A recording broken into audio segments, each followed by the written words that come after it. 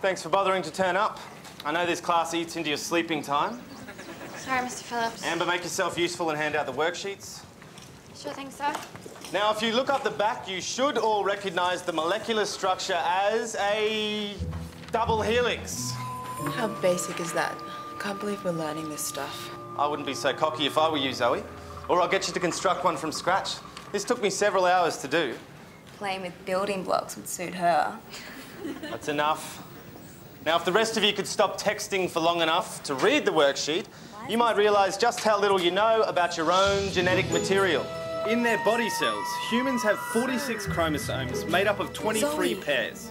Two of those chromosomes are It's not X me. and Y. What are you doing? Now, study the worksheet carefully, maybe on your mid-semester exam. Now, which one of you scientific geniuses can tell me which molecule is out of place on the model? Is it this one?